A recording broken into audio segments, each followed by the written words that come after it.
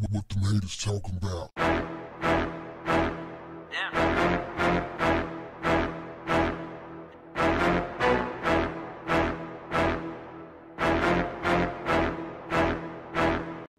What's up, family? Recently, NASCAR driver Kyle Larson was competing in the Monza Madness iRacing event on Twitch. During his competition, this is live streaming, family, he ran into a little trouble in the 6th lap, and he fixed his mouth to say, "Hey guys, can you hear me?" He was trying to get the attention of the other drivers. And he said, "You can't hear me." And then he said, "Hey nigger."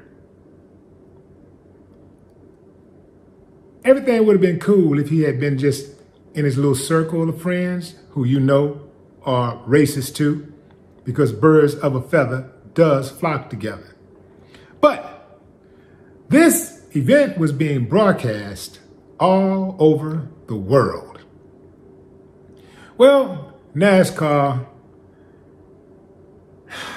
suspended Kyle indefinitely. And Kyle issued an apology, just a whack, really weak apology, where he started off apologizing to his family and friends and NASCAR community and everybody but the people he offended. Then he finally got down the line to the African Americans, and he said, especially African Americans. And he said it was a mistake. Now, we all know it was not a mistake. And the only reason that he apologized was because he got caught. He meant what he said. What I want to know is why. Why is it so important to them to use the word? If I was playing, I don't even play games, but if I was playing the game to get the attention of the other drivers, I wouldn't have even said, "Hey nigger," or "Hey nigger," or any type of variation of the word. I wouldn't have said that, because that's not my everyday vernacular. But boy, he said it perfectly, and it rolled off real nice, rolled off the tongue real nice. You know he said it all the time. I was on his Instagram page and I saw a little daughter,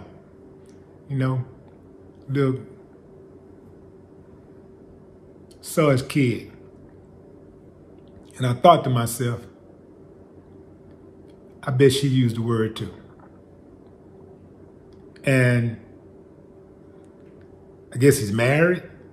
So, the mother probably uses the word too. Just a wild guess, because she knows he's like that. That's not a word that you've never used before, and all of a sudden you use it during a live stream competition. You dig? He has practice. And he's using the word many, many, many, many times. They are absolutely fascinated by that word. It's like spinach to them. They have to use it. Why? Why? Now, I know, yes, there are black people that use the word. Many, many black people use the word. But you know that there are disparaging words aimed at other communities, whereas the people in that community also use that word. But they can get a pass because it's a derogatory word aimed at them. So it's not as offensive to them when they're using it.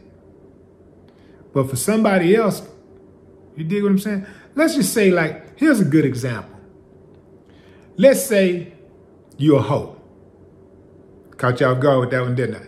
Male or female? Male or female? You're a hoe.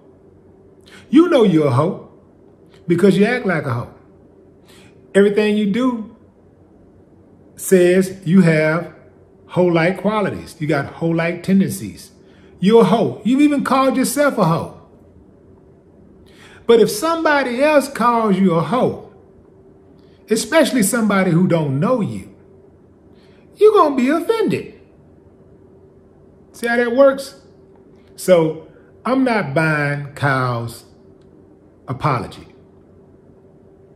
He said it, he meant it, and he represented.